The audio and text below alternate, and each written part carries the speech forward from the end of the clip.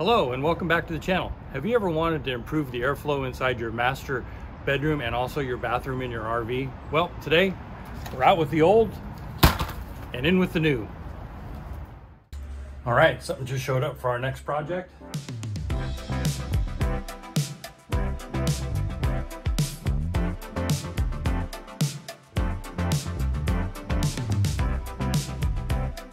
First thing we need to do is remove all of the sealant around the original vent that came with the rig.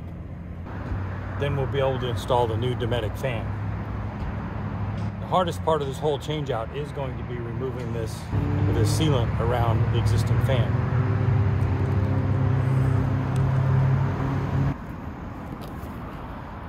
So what I'm using is a plastic putty knife.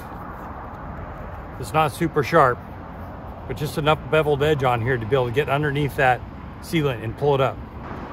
I did purchase these at Harbor Freight.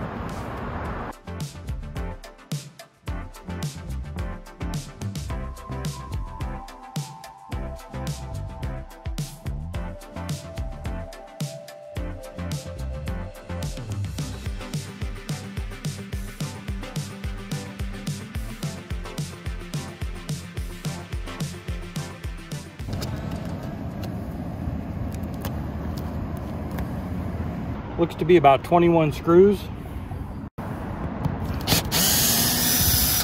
Oh yeah, that's what we like to see.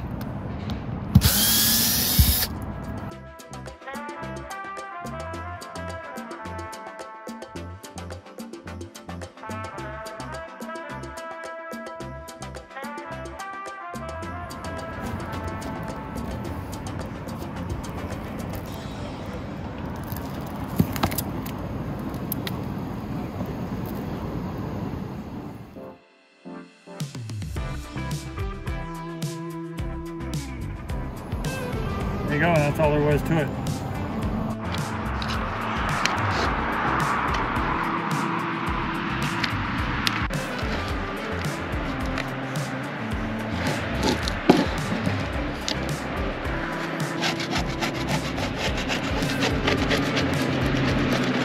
This is what that fan looks like without the cover on. But here's that shroud that Rich was talking about that should be in here. It should seal this all the way up to the bottom of the vent so that you don't get moisture getting pumped into your attic. I'm gonna go down below now and take that old fan out. All right, we got a little bit of a sunroof now. The benefit of the new fan is it's gonna have a smoked cover on it, and it's gonna give us a lot more natural light here in the bathroom in this dark corner. So it's really gonna lighten up this whole area. And when it's open, we'll be getting even more natural light in.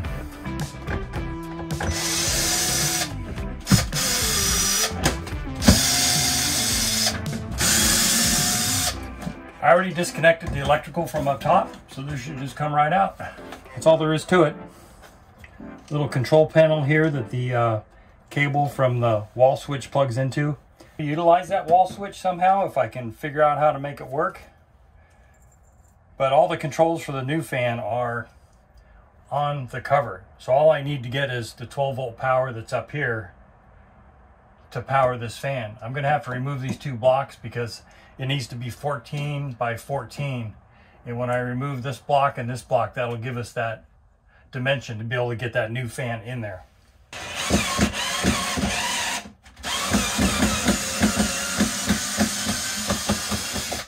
Now you can really see that natural light coming in. How nice is that gonna be? Dot drive's getting a little worn in. This is the sleeve that should have been in there with that old fan.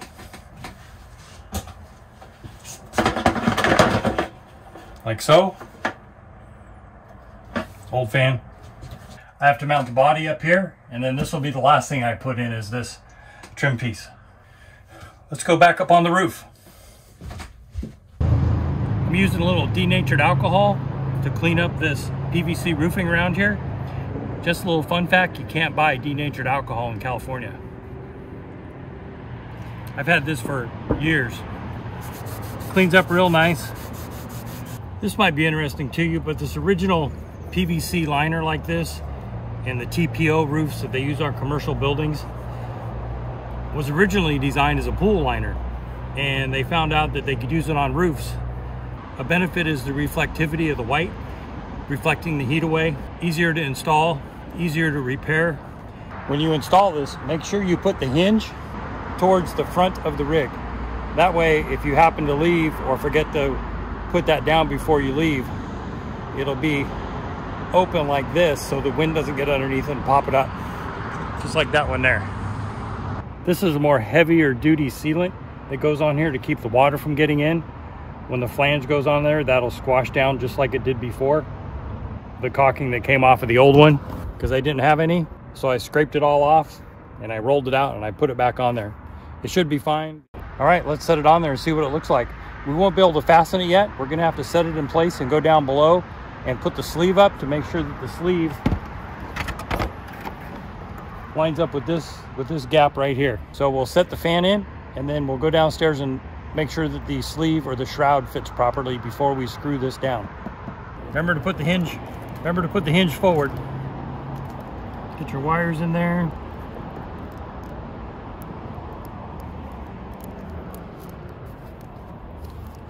That's a little bit of a bummer, is that this flange doesn't cover the old screw holes. There's the old screw holes there. So I'm gonna have to make sure that I caulk that really well, and I'm actually gonna caulk these holes before I put this down permanently. All right, let's see how the shroud fits. That shroud is a little bit short. Maybe when I suck that down, we'll get down to at least 1/8 of an inch. There's 4 smaller screws. Those are for the shroud inside. And then the remainder of these screws are gonna go in here, in these holes, to secure the vent down.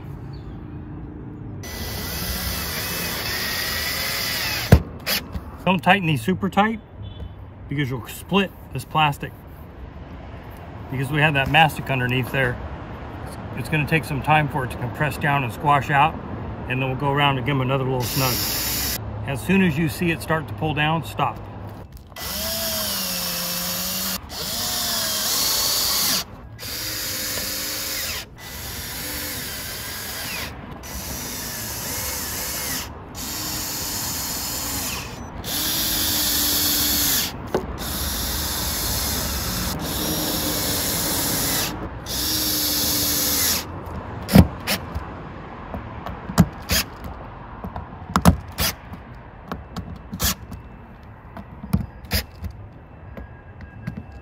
See how that mastic pushed out around there? That's exactly what we want. Now the only thing left to do is to caulk it. But before I do that, I'm gonna go downstairs and put that shroud on just to make sure it fits before I caulk this for the final time before we leave. Clean up some smudges here. From the old cover where it looks like they caulked these nail holes.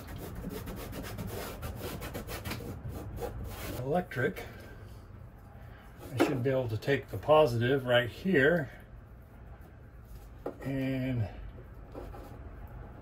clip it into this red one right here, and the white one will go in here like that.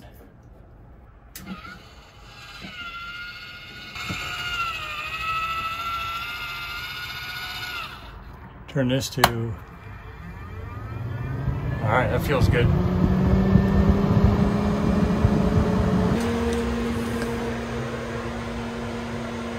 All right, let's button this up and see what it looks like.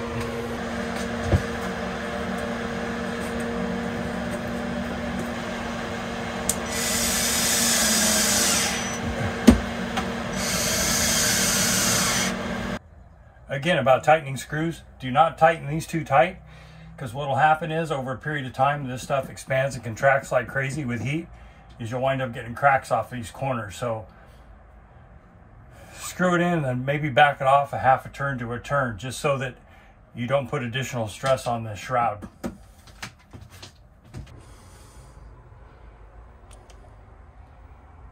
I'm going to remove the excess butyl or this black caulking around there. I'm going to remove that. I'm going to clean it one more time with alcohol all the way around, and then I'm going to caulk it up.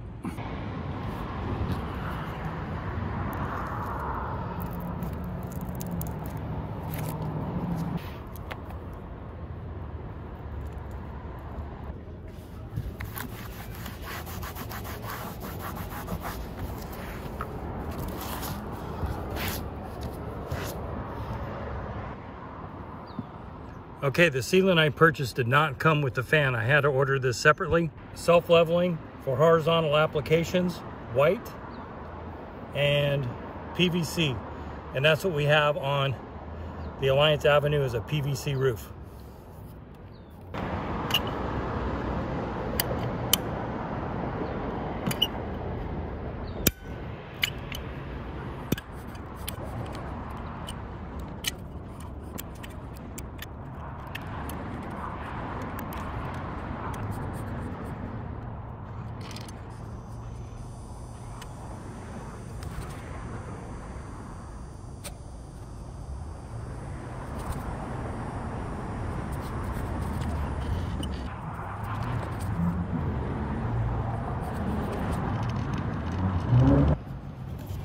I know that caulking was kind of poopy right now, but let it sit overnight and tomorrow it'll level itself out and it'll look perfect.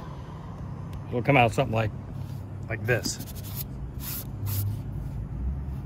There's a hole right there. Better fix that. All right, I started at 5 o'clock. It's getting a little dark.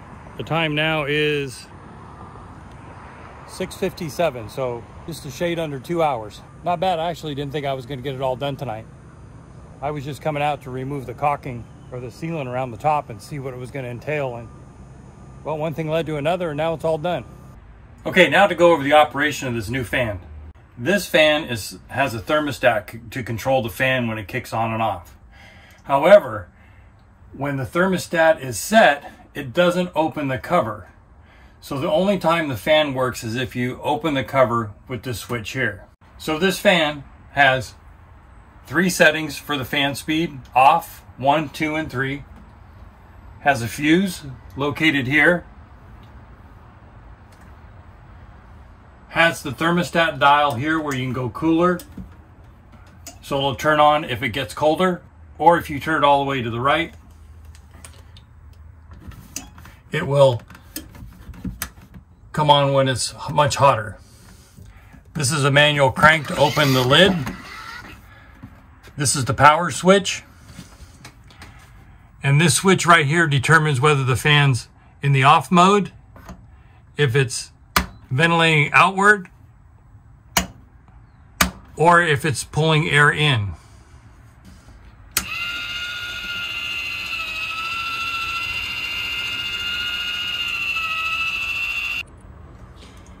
By rotating the thermostat knob, that will activate the fan at the desired temperature.